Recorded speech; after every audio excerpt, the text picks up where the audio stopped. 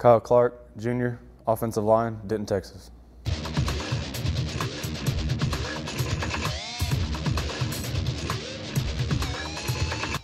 Personally, I'm working on faster feet, being able to get off the ball, just be able to come in if someone needs me or something like that, whatever the team needs.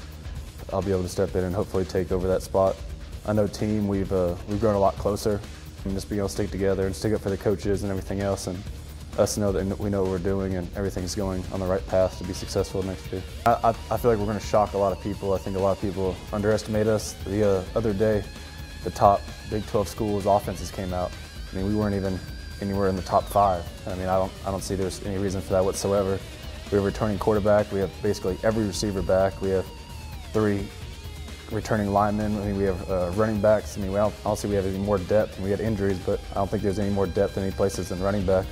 I feel extremely strong in the offense and this team coming back and surprising a lot of people next season.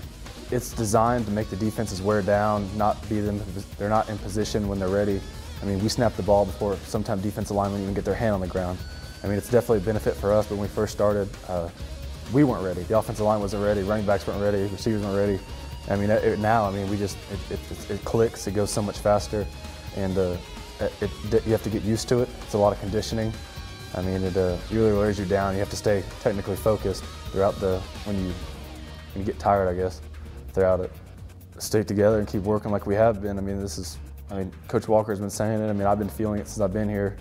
I mean, we're as close as you can possibly get between off-the-field issues, on-the-field issues. I mean, this is the hardest we've ever worked in the offseason. Some people miss, but for the most part, someone will call them and tell them, get up here, what are you doing? Everything else, I mean, I feel like we're right on the right path to do exactly what we need to do to have one of those seasons.